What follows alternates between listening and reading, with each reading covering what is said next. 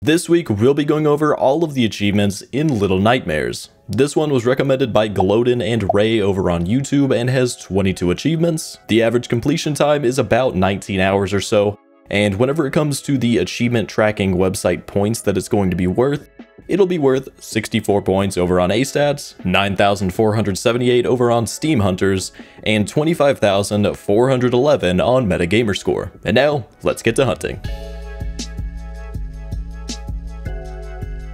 This game will require two main playthroughs, the first being a collectible and other miscellaneous achievements run where we also go through all of the DLC chapters, and then the second will be a speedrun of only the base game. When it comes to the collectible achievements, Light Up Your Life, Little Lost Things, Rascal, Not Alone, Is Anybody Out There, and I'm Losing You, I made a separate video going over all of the collectibles in the game, so you'll want to pull that up while you're going through your first run, and then go through the rest of this video for all of the other achievements that are in the game. So, starting out with Chapter 1, the first achievement we can get is Highly Sprung for jumping on a bed 6 times. You can do this in most of the chapters, but basically just go find a bed, get on top of it, and jump 6 times until the achievement pops up. Then we'll get The Prison at the end of Chapter 1 for completing the game. This one is story related, so it's unmissable and you'll get it just through playing the game. During Chapter 2, you'll eventually climb up a bookcase and jump across a piano. While on that piano, we can get Six's song for running across all of the keys. You really just have to get on it and run back and forth across, and eventually the achievement will pop. Next will be The Lair for finishing Chapter 2. Of course, this is also story related and unmissable. Then we can get Kitchen Hand for throwing 3 ingredients into the cauldron in the kitchen area.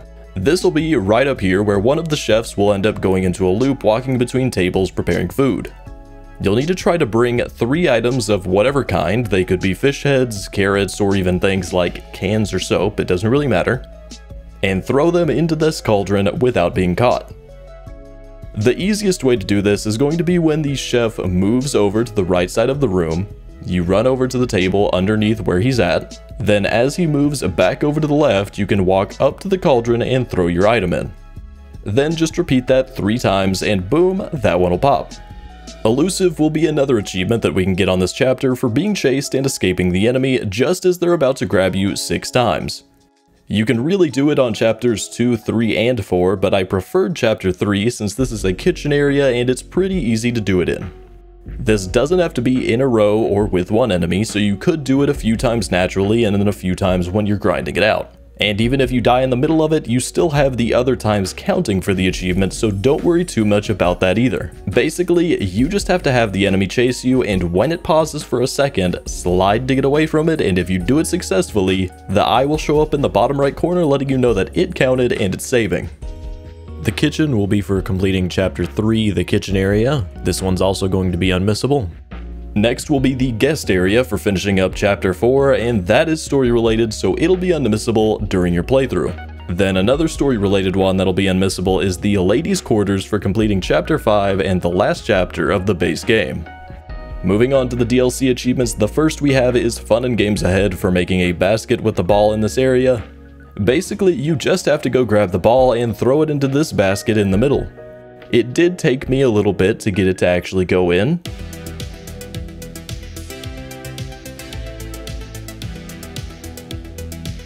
But if you just come stand over in this area, this is where I was able to get it to line up. Now, if you made it this far, you've probably liked the guide up to this point. So I'll do the YouTuber thing and ask that you like the video, subscribe, and comment down below to let me know that you've made it this far. And if you want to go a step further, hit the join button below the video to join the member club for as little as 99 cents to help fund future video production. Now, let's get back into it. You can get so close at the end of the first DLC for completing it. Of course, that means that it's going to be unmissable as long as you play through that first DLC. Then during the second DLC, we have Ashes in the Maw, which is one of the longer side achievements. Basically, in this area with the big long arm guy, you're going to need to come all the way down to the left side by running on the rags. Then throw a monkey over in the corner so that you can run back around and over to this lever. Then run over to the right room and hit the button to turn on the saw so that you can grab this little wooden gnome statue. This is going to be what you need to bring back with you over to the big furnace that we saw earlier. So you'll grab it and bring it over to the trapdoor on the left, which you'll have to throw another monkey as a distraction for, and get the trapdoor open and drop it down. Down here, you'll let the gnome sit until further into the chapter when you get the door to the right of the train tracks open. Then you'll grab that wooden statue and bring it all the way to the right, where you'll put it on this trapdoor and head over to the right further to the big area with the furnace, so that you can drop down to the floor below and pull the handle to get that wooden statue down.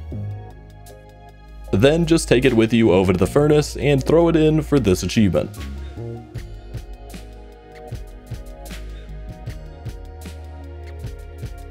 And in sight you'll get at the end of DLC 2 when you finish that one. Of course, that's the unmissable one for this chapter. Moving on to the last DLC, we have Ashes to Ashes, which has a little bit of an interesting puzzle that you're gonna have to do to get this one done.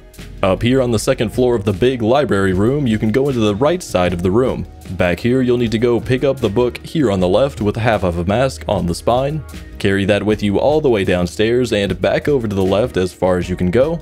Once you get to this door, just go over to the bookshelf to the left of it and you'll see the book with the other half of the mask. Put this book inside and that's going to open up a hidden door to the left. And then just knock this jar off the table for this achievement.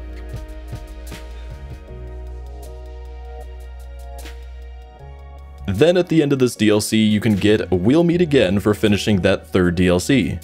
Again, this is going to be an unmissable achievement for this chapter. The last achievement and second playthrough will be for Hard to the Core for speedrunning the base game in under an hour without dying. This would be a normally tough thing to do, but you can actually back up your save and then restore it if you do die and get around the no death part. I made a video guide showing the full run and strategy for completing it, so be sure to check that out when you get to this one. And with that, we have all of the achievements in Little Nightmares. Now be sure to check out my playlist for my other Little Nightmare achievement guides or whichever one of my videos YouTube recommends.